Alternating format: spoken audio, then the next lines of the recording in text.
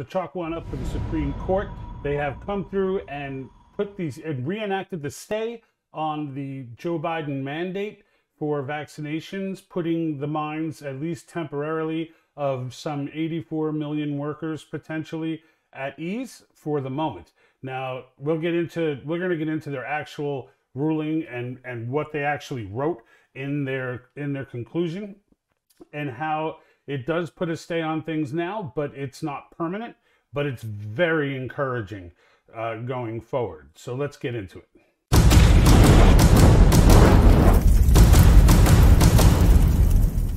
Okay, so I read through the closing statements from the majority opinion, briefly through the minority opinion, the dissenting opinions, which pretty much came from the three leftists on the court.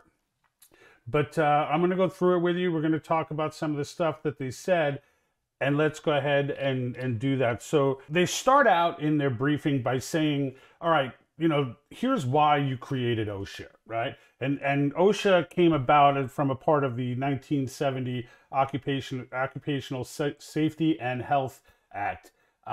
They were created as a branch of the Board of Labor, Department of Labor, and basically they were tasked with handling occupational safety hazards. So if you're not familiar with OSHA in the first place, what they really are designed to do is, you know, if your business deals in chemical waste, or if you're, you know, as a restaurateur, as you know, I used to run restaurants for a living, the chemicals that we would utilize for different, you know, for dish cleaning chemicals, bleaches, the sanitary solutions, things like that. Yeah, they were governed by health department, but they were also governed by OSHA with respect to how we're storing them, how, you know, and anything like that, right? So, you know, are you keeping, you know, if your guys, you got ladders and stuff around the place, you know, are they to code? Is that sort of thing. The idea was to prevent you from getting hurt at work, to prevent employers from having unsafe work conditions, right? So the court brings this out. The court, and they bring it out wonderfully, actually. These are direct quotes from the opinion. So it says, Congress enacted the Occupational Safety and Health Act in 1970. The act created the Occupational Safety and Health Administration, which is OSHA, which is a part of the Department of Labor, just like I just said, and then under the supervision of its secretary. As its name suggests, OSHA is tasked with ensuring occupational safety, that is, quote unquote, safe and healthful working conditions. Such standards must be reasonably necessary or appropriate to provide safe and healthful employment. Now, prior to the emergence of COVID-19, the secretary had used this emergency power just 9 times before. So 9 times in the past, the court is saying, where OSHA had tried to use an emergency power outlined by that law, by that act, okay? And then of those 9 emergency rules, 6 were challenged in court, and only one was upheld in full,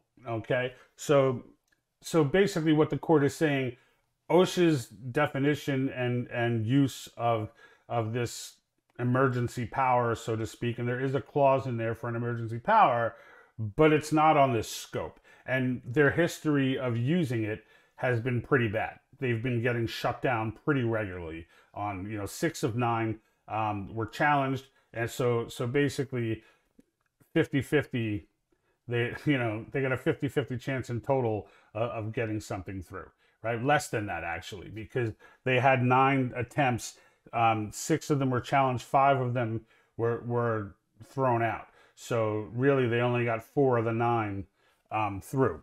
So they get into also the language involved here, where it's just absurdly broad and incredibly limited in exclusions. So, you know, one of the things that they mention in their notes, or in their majority opinion, so they're saying the narrow exemptions for employees who work remotely 100% of the time, quote unquote, from, and that's the judges quoting that, or who work exclusively outdoors, those exemptions are largely illusory, meaning they're illusions. They don't really, yeah, they're there, but they note that the secretary himself, or the secretary has actually herself estimated, for example, that only 9% of landscapers and groundskeepers qualify as working exclusively outdoors. So if they don't qualify, who the heck does, right?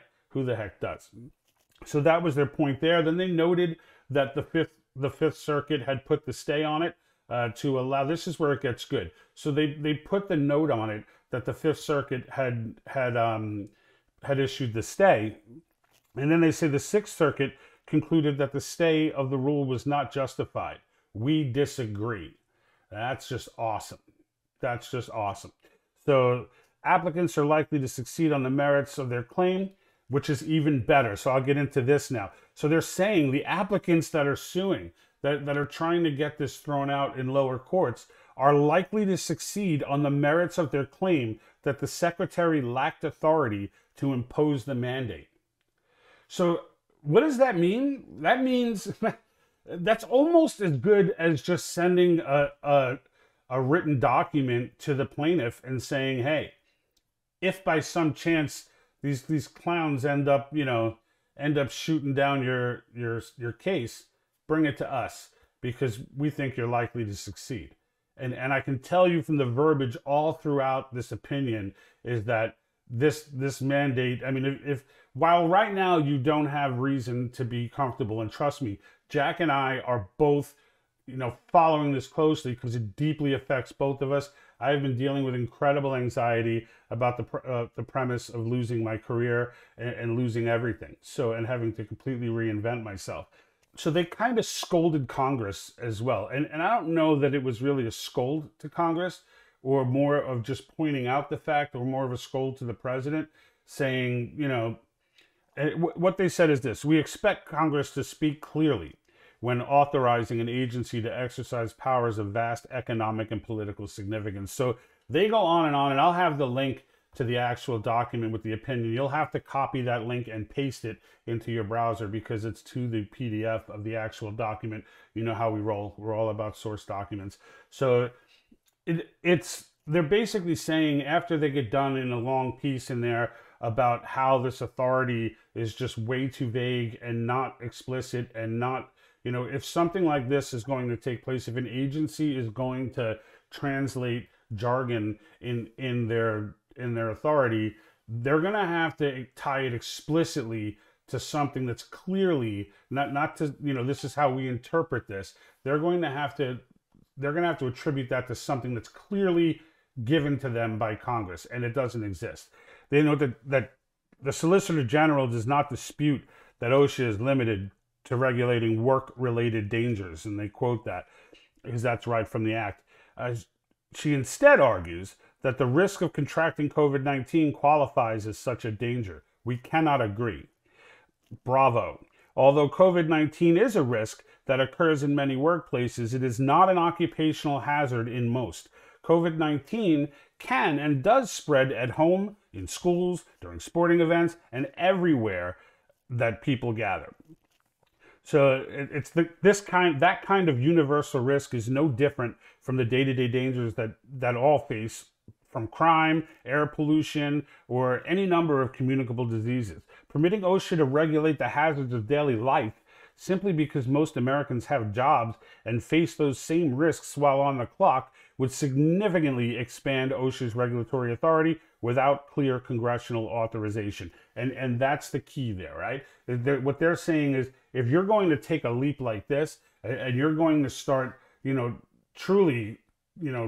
truly regulating broader health concerns that are far out of your jurisdiction. They actually mention in one of the parts of the statement that OSHA is not even the best department to deal with this. This would be something you would think, if there were going to be larger health regulations put out, to even make an attempt at this, you would do it through CDC or something else, or NIH or something like that. But they're doing it through through OSHA. And they're just there's just no link to your congressional authority to do this. Bravo. This is one of the reasons we were so on top of this, aside from the fact that it affects us absolutely directly, is that this is what Article 5 is all about. This is what the whole government overreach piece and the restricting the scope and jurisdiction of the federal government.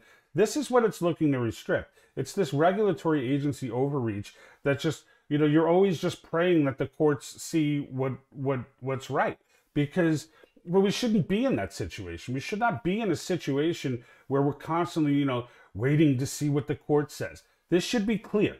This should be clearly written into the Constitution. This should not be, and it is clearly written, but the courts themselves have expanded these powers over the decades. Gorsuch, he goes ahead and makes a statement on that as well, where he says, on the one hand, OSHA claims the power to issue a nationwide mandate on a major question, but cannot trace its authority to do so to any clear congressional mandate.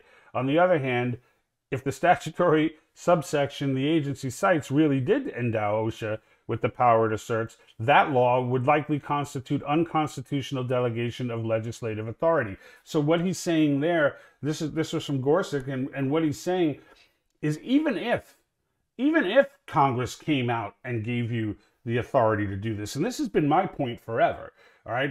But I mean, my point is exactly laying out, the point that I've been making is laying out exactly how they decided, which I'm just absolutely thrilled with. But what Gorsuch says there is the real point, is that even if Congress does this, even if Congress comes out with a statement, which they won't, because there's enough dissent in Congress that it won't happen. But let's just say they did. Let's say everybody in Congress was on the same page, and they wanted to pass legislation to give, you know, or write up a bill to give OSHA this authority. What Gorsuch is saying is like, that would just be a breach of their responsibility. They can't give them that authority. That needs to come. They need to write legislation for this. They can't delegate it to OSHA. They need to write legislation for that very. Now, personally, I think that legislation should be challenged, should it be written, but it ain't going to get written. So, you know, I don't want to start getting angry about things that don't exist. That's not going to get written. The reality of the matter is OSHA doesn't have the authority. The court stepped in. They did the right thing. But more importantly, and what you really should walk away from this with, is the fact that the courts are signaling that if this does get upheld in lower courts, bring it back to us, because we'll fix it. We'll fix it. Like, what's going on here is wrong, is what the courts are saying. So fortunately, at least this time, the courts seem to be leading on the side of the people. And that's a good thing, right? That's a good thing. So mind you, all these regulatory agencies and the powers they possess were really granted by courts, okay? Because the courts are the ones who determine these things to be constitutional. But in the end, you know, that's a situation we'll deal with Article 5. Right now, let's go ahead and get out of the woods. You know, to those of us, you know, who share our pain and are out there dealing with their employers and stressing, going on leave, doing different things, you know, to try and cope and to try and, you know, get your head straight. Look, this right now is a win. So chalk one up. Have one good night's sleep, at least, over this. And then let's see where it goes from here. But definitely great signs from the courts. All right. Until next time, I have a video coming out on mass formation psychosis. So if you're interested in that, you want to hear a little bit about it, a more objective look at it, definitely subscribe. Make sure you're clicking the bell. If you're on Facebook, make sure you're following. We appreciate everybody. Thank you. I'm out. And like that,